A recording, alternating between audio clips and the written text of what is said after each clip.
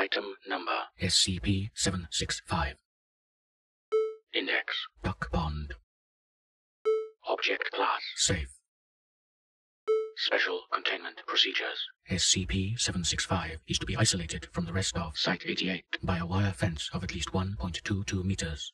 Instances of SCP-765-1 are harmless beyond this area, and SCP-765's effects are negligible at this range. SCP-765 is to be staffed with a rotating group of researchers and guards. These personnel are to be changed every 3 to 6 days to avoid suffering the detrimental effects of SCP-765. Researchers who have been absent from SCP-765 for at least 1 month may apply for assignment to it again. Description: SCP-765 is a duck pond discovered in the region of South Carolina in 1970.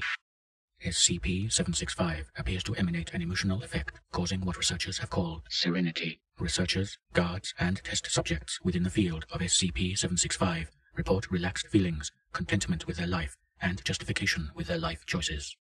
However, after 7 to 12 days, the shift becomes one of lethargy, apathy, boredom, and depression. Further shifts beyond this are currently being monitored, with test subjects D02841, D02844, and D02851 having been in the effect for over a. Psychological reports on all these subjects are available at request with approval from Dr. Ge. Due to its relaxing nature, SCP-765 is regularly assigned to researchers undergoing severe stress or lethargy.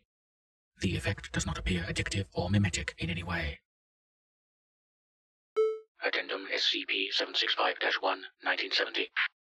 Unsurprisingly, several members of the Anitidae family showed up today, classified SCP-765-1. While they do not appear to be affected by SCP-765, staff have reported that a degree of jollity has been observed in participants, and the speed with which the negative effect is reported seems to be diminished. Recommend further research with other species of waterfowl.